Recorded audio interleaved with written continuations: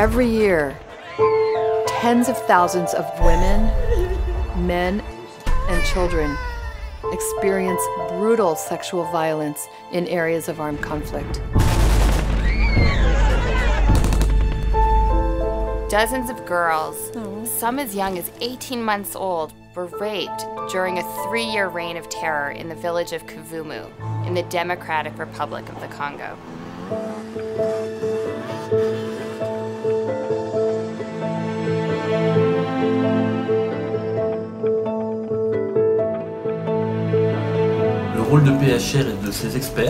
The role of PHR and its experts was to provide technical and logistical support. In these extreme cases, it's difficult to document and gather evidence of these crimes. Another challenge was the horror of the situation.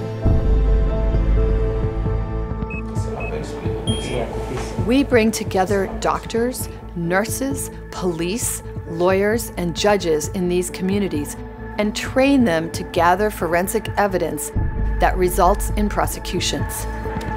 How can we build accountability if we are missing adequate evidence? We mobilize this professional network to collaborate with the families, the community, and the government.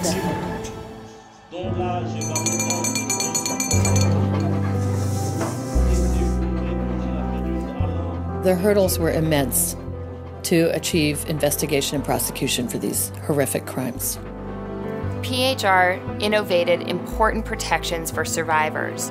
Covered head to toe, witnesses testified, their voices disguised. PHR experts and local police analyzed data on cell phones, and local clinicians, alongside PHR, conducted forensic exams which yielded indisputable medical evidence of these crimes.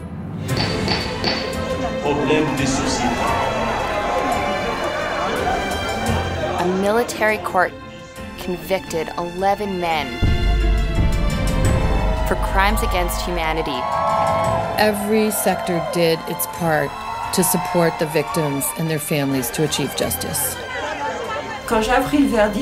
When I learned the verdict, I felt so much pride. We were able to see justice done. It's a wonderful feeling.